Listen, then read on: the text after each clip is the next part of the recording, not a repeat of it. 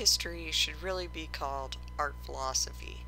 And if you mix in some sociology and economics as well, along with some world history, then you either have one of the most challenging fields known to mankind, or you also have one of the most low paying and difficult to job search for hobbies and obsessions the world has ever known.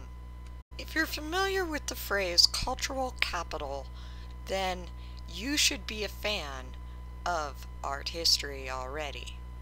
Cultural capital is measured intangibly in terms of monetary economic wealth as we currently know it, but it is one of the byproducts that is essential in being human, and one of the things that humans do really well as a natural matter of course in their individual psychology and their group sociologies. As with most discussions of, say, philosophy or true-false equations, the key here is balance. That for every reaction there's an opposite and equal reaction, as above, so below. So this is part of the fractal perfection of nature. It's also the perfection that Aristotle spoke about, and Aristotelian logic espouses when it suggests that there's always a divine counterpart which exists out in the universe as a mental concept as well as a physical corresponding incarnation of said concept. So for every chair there is the concept of that chair by its maker existing pre-thought out in the universe as they created that chair or envisioned that chair. This is the physical corresponding to the metaphysical, the visceral corresponding to the cerebral. This is true nature at its perfect sacred geometry point. Have casual observers always viewed avant-garde works as a matter of not knowing exactly what it is that attracts them, but knowing what they like when they see it? This is what Rosalind Krauss seems to be illustrating when she uses algebra in the form of x plus y equals xy in her paper, The Motivation of the Sign. It seems that this question can be universally applied to all art forms, except for one notion of aesthetic, the application of the Spartan. I say this because in the debate of which came first, the form or the function, in folk art and particularly in radical Protestant art of North America, for example, the Shakers, Quakers, Calvinists, and Puritans, cleanliness of line and simplicity is integrated as a statement with the mundane function that said object performs. The notion of these qualities being desirable is far from being Americentric. Even the Eastern concepts of Zen Buddhism seem to have had great impact on contemporary art. For example, concept art, minimalism, gutai, abstract expressionism, than, say, the works of the European masters of Versailles, for example, as a counterpoint. You get my meaning. They are not the European masters of Versailles. Nope, nope, nope. No Baroque for you. If it ain't Baroque, don't fix it. It may seem inconsequential in the overview of art history deliberation, but with regard to a multidisciplinary focus in the analysis of art, where are the delineations between theosophical, philosophical, and varying reflections of the same historical events? Is Zen cited in observations of the genesis of so many contemporary art styles because of an allure for its impenetrable quixotic root? Perhaps this contingent vicistudiousness is drawn upon as a reflection of our increasingly changing world and the desire for combined control and simplification.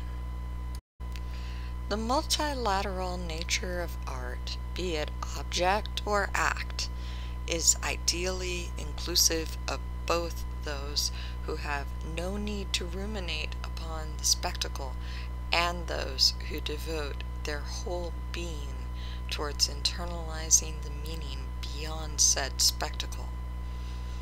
It is a temptation to imitate Plato, to simply cast off any strivings toward an ultimate in perfection to be manifested, and disavow the power of thought being made real here on earth. Certainly, dissatisfaction, the yearning to excel, can be stated if a human so wishes, and they could exist in a satori, a state of balance and malaise. Humanity would lose the push and shove against strife, which is necessary to fuel the passion of yearning for and attaining more than those who came before in any field could ever possibly have imagined.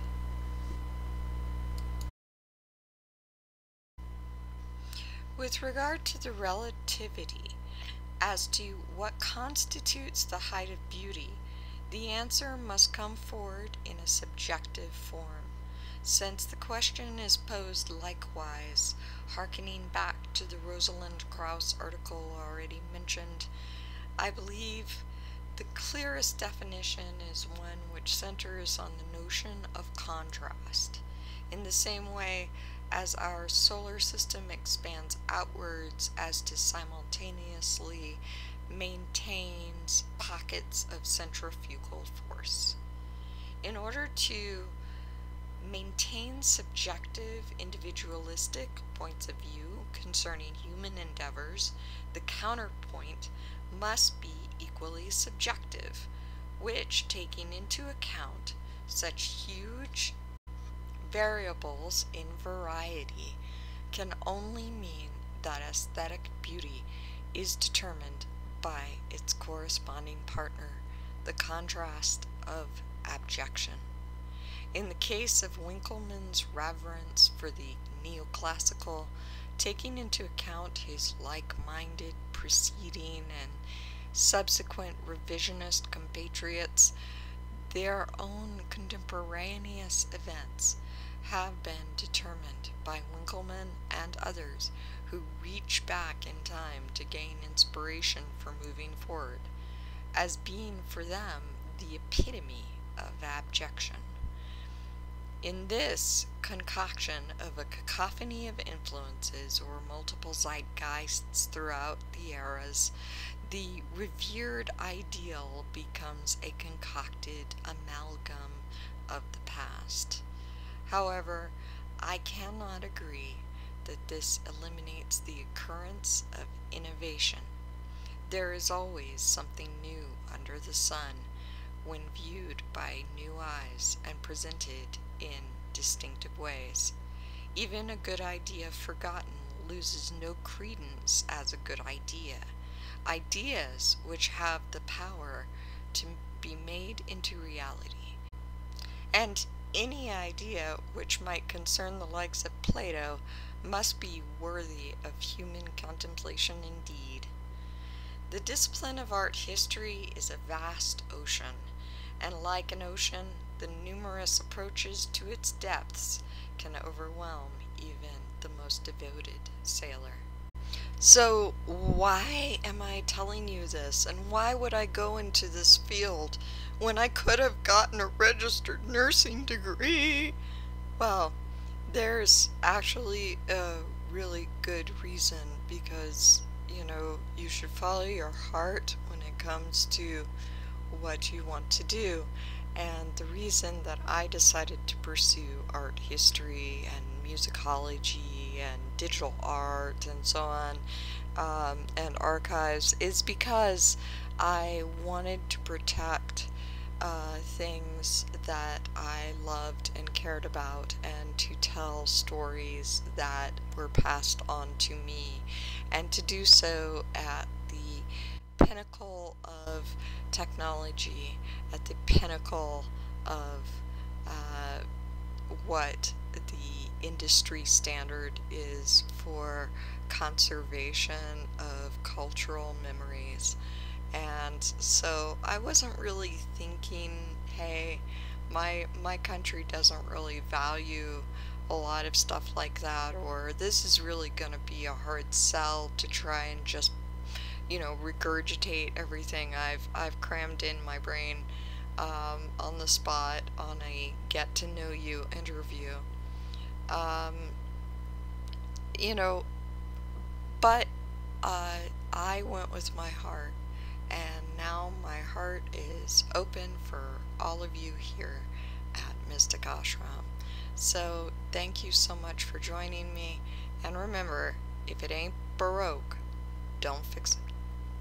Comments, questions, concerns, anything about this video, and you like it, or you just want to share your feelings, just write. That's cool. There's comments. That's cool. Okay, appreciate it so much, and have a good one. Take care from Mystic Ashram. Signing off.